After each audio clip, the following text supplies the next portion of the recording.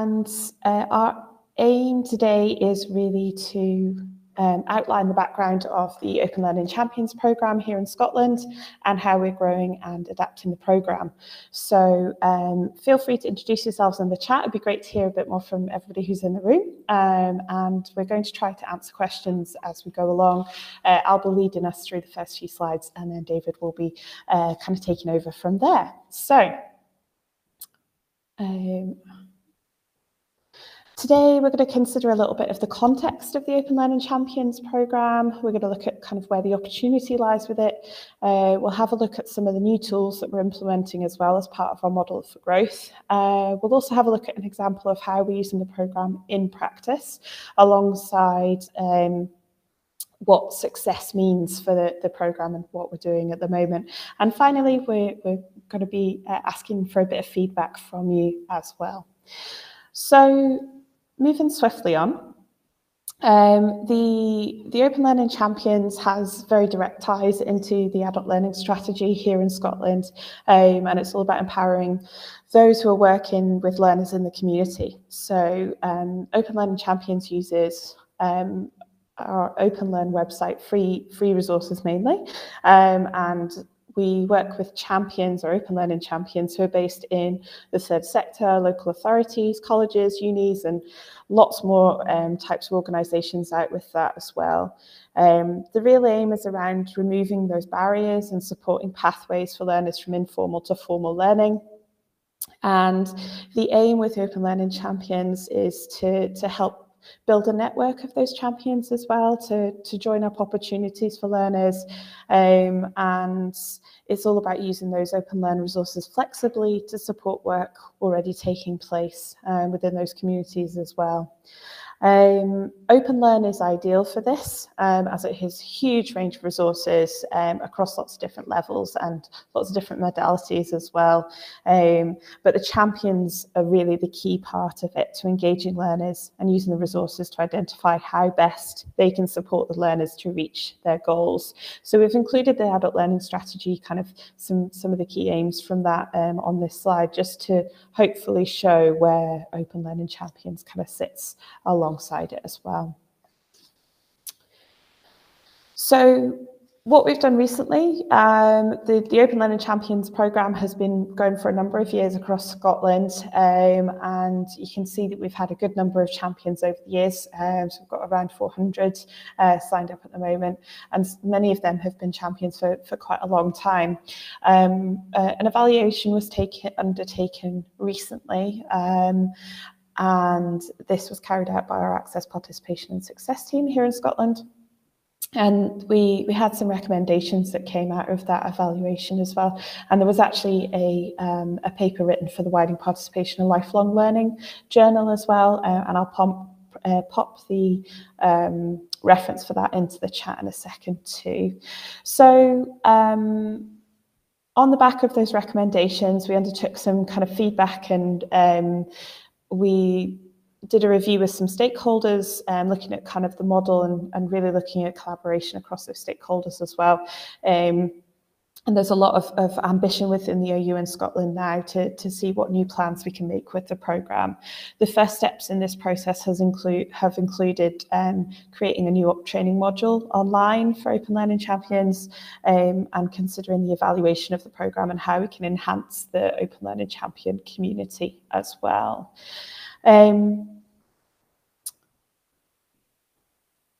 And so kind of moving on quite swiftly, the first of those was talking around that Open Learning Champion online module as well. So this was a major piece of work undertaken by David to create this module.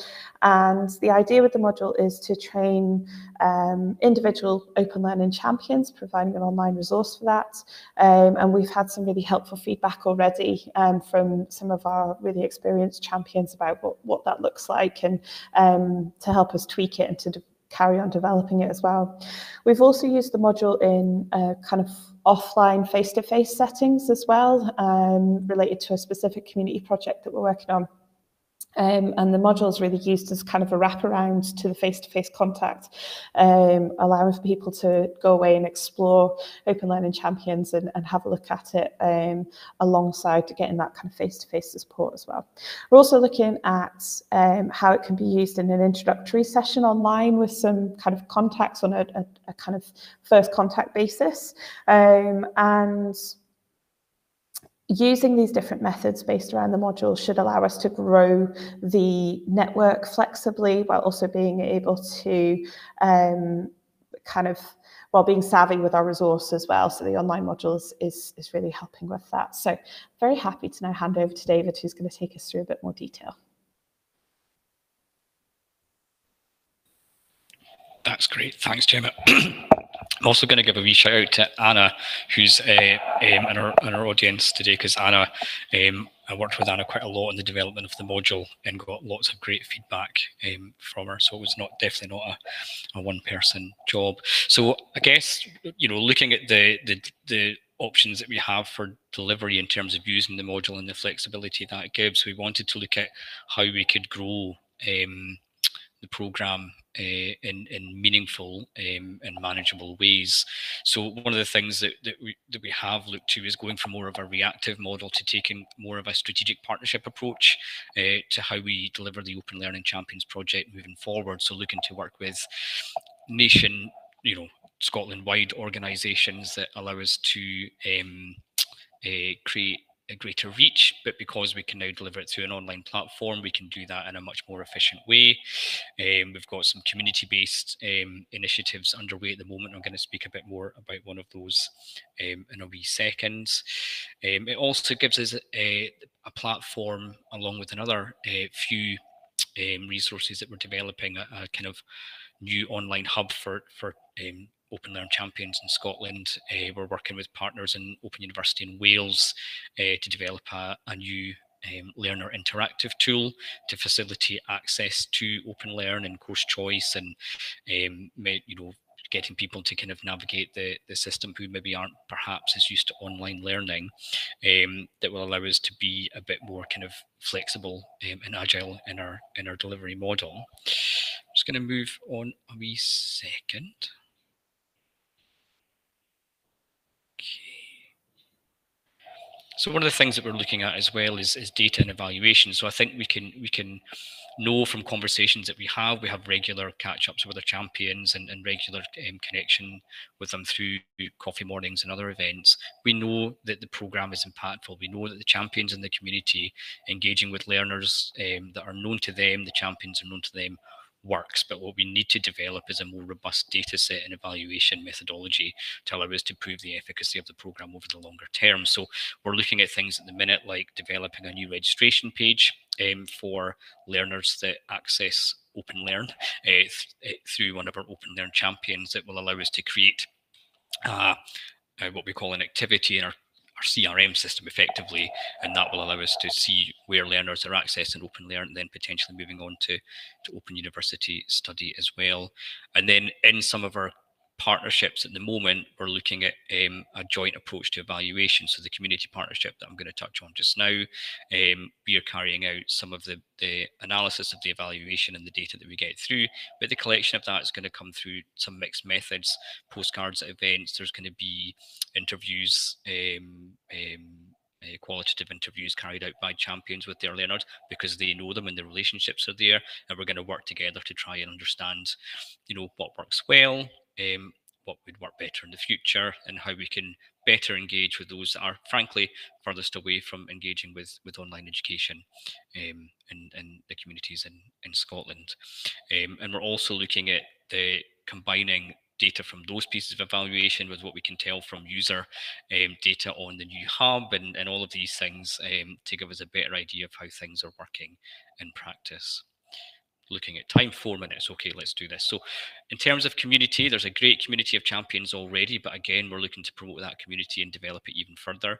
Two of the key things that we're doing there are through the online module, there's a forum that we're promoting to our existing champions, and we will encourage our new champions as they come on to engage in that forum. And we want to create that peer-to-peer support space. So yes, it's moderated by a couple of OU staff, but it's really a discussion space for our champions to share experiences, successes, challenges, mitigations, and ideas, and really to connect with each other. Another upcoming thing that I'm quite excited about is, because we're doing quite a lot with our colleagues in Open University in Wales, they're working with us to deliver a session on, the barriers that adult learners face, and how a coaching and mentoring approach, depending on how you're working with your learners, may help facilitate a breakdown of those barriers and help people engage with learning in the longer term. So lots going on in the kind of community space. This is just one of the community projects that we were talking about. So the short version is, what we've done is we've developed 25, I think it is, Open Learning Champions in a specific location in Scotland. They're working actively with their learners just now, and how we're supporting them in the longer term is running a number of drop-in sessions in the community centre on a fortnightly basis. They started at the end of March and they're going to run through until the end of August. So the first one was very much a drop-in, come and meet us, let's discuss what your needs are, tell us what you would like to get out of learning. There's one running next Tuesday that's focused on neighbourhood nature, and we're also going to have some activities run by one of our champions for, kids, because it's Easter holidays, so we're trying to reduce barriers that way as well. So there's something for the kids to do.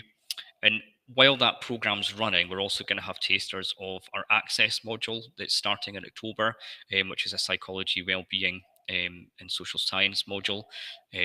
And we're hoping to identify a cohort of about 18 people to go onto that module, and they will get the support from our tutors as normal, but they'll also get some wraparound support delivered via the local college. So it's a whole programme which we'll be evaluating from start to finish based on the local community that started off with the champions, and they're really driving things forward. They're the kind of fuel in the engine, so to speak.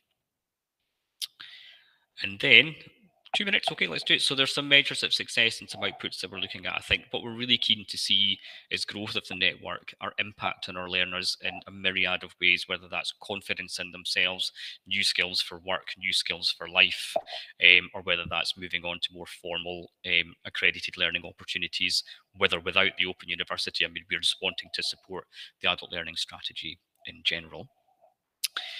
We've got 1 minute, so I'm going to try this. I'm going to try and share my screen now. We have got some a little feedback tool using Mentimeter. So if you give me 2 seconds, I'm going to see if I can get that to work.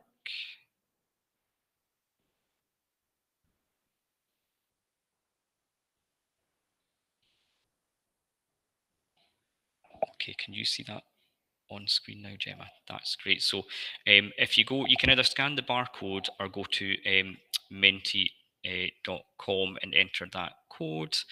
If you give me 2 seconds, this is actually the second screen. There we go. So you should see 5 questions which you can rate. So hopefully you'll be able to rate those now if you've logged on.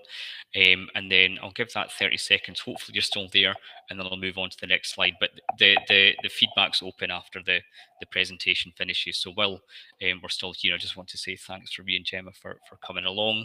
15 minutes sounds like a long time. 15 minutes is not a long time. So that's obviously gone quicker than we thought, but thank you very much for coming along, and we hope you found it useful. You should be able to see on the screen now some of the responses that we're getting. So learners at the heart, 5, that's great. Programme will support access, about 6, that's grand, and some more coming through, grand. And I am just going to move us on to the next one, which is, if you have time, add any kind of feedback you've got about what we've delivered today. If you've got time to do that, that would be great. Would be really kind of keen to hear from you that way.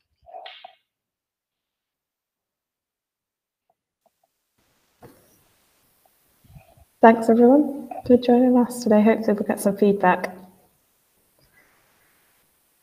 And we'll stick around just in case there's any questions in the chat if you wanted to stick around and chat. Thanks, Hannah.